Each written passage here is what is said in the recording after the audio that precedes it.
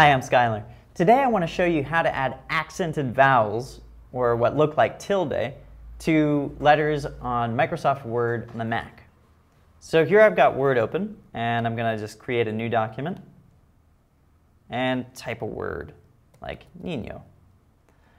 Now, if I want to add an accent to any of these characters, all I have to do is hold the letter I'm typing down. So I'm going to type capital N, I, and I'm going to hold N. When I hold N, you'll see that I get a contextual menu.